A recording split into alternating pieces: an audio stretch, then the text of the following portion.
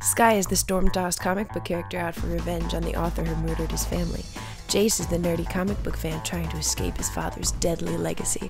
When their worlds collide, Jace must choose between the real world he's always hated and the comic book world he's always loved. And Skye must decide if killing his author would save his world or damn his soul. Well, hello there. Welcome to another episode of Jen Reads Without Pants On. You ready? I love the sounds of papers. I love books. I know y'all do too. Okay.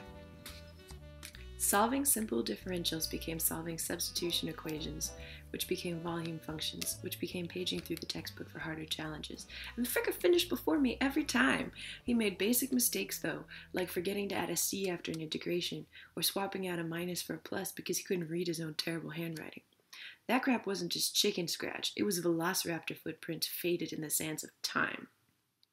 I didn't make mistakes. I teased him about his carelessness, and he teased me about my 12-second lag behind him. And in that teasing, we drank through 3 hours, 2 gallons of milk, and a packet and a half of not Oreos. Evening found us sitting on the couch, buried in paper. Colossus' wallet sat long forgotten on the table. Really? I asked. No one's ever told you look like a comic book character? I think that's just you being racist, he laughed. All Asians don't look alike. Oh, shut up. See, now I don't believe you read comics. I punched him. You gotta know who I'm talking about. I mean, it's been a while. Hold that thought. I stood up. I'll be right back. This next chapter is where the comic book stuff begins. Chapter 3, Skye. Dementia Comics, issue 34, Crab Attack. Skye clenched his fists and took a deep breath as the wind blew back his hair, spitting sleet in his face like disdain. Gloves, belt, mask, and boots, black and shiny. Suit sparking, tight and blue. He looked good, but the skyscraper under him stretched forever down the slick black city street, and he didn't have to look to know. He'd never flown at this height before. Get going, Mono, crackled Carl's voice in his ear. Be ready for a lightning show, Robot Man, Skye smiled. He threw up his arms and swan dived off the building. Skye's boots hummed as their mini scramjets scooped up oxygen for power. Faster, faster he fell, exuberant speed pushing back his cheeks, and when his soles buzzed, ready, he threw back his chest to whip himself out of the dive. Woo! Upright now, he leaned forward like a racer, skating on air as if climbing invisible stairs. It was time to do a bunch of stuff he'd never done before and die if he failed. He laughed as he spun over a power line. Step 1, fend off an alien attack. Crab-shaped starships screamed in battle around him. From the shadows of the skyscrapers rose a constant din of human cries. Above their small voices shrieked one ear-shadowing metallic order, over and over to the city in turmoil. Surrender to the magnate, surrender to the magnate. The magnet, huh? Sounds attractive. Skye laughed, just for his own dorky benefit. He made for the giant chrome crab, attacking the orphanage. Really, aliens? You gonna play dirty like that?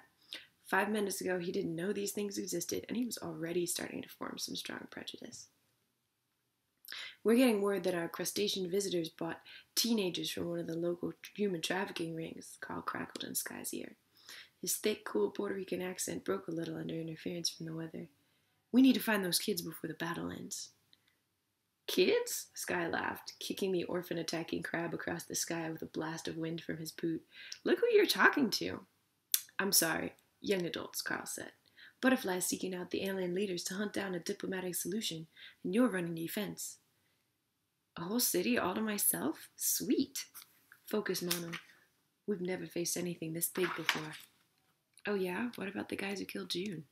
Skye frowned, but before he could say anything, a crab shot a laser at him out of its claw. His hair sizzled. Thanks, he said. Mom's been saying I need a haircut. Surrender to the magnate, the crab said. What, is that the only phrase you learned in our language? Skye laughed, dancing between its claws to getting close enough for a hug. We get it. You're into submissive humans.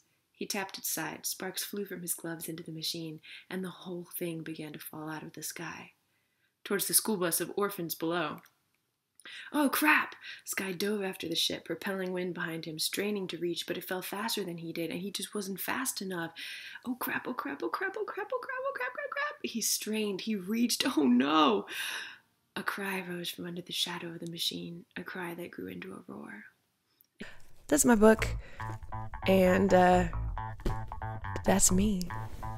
If you want to skip ahead and read the whole book, there'll be links below to how you can get it in pre-order. It comes out August 31st, which is like next Thursday or something like that. I don't know days. So yeah, check it out.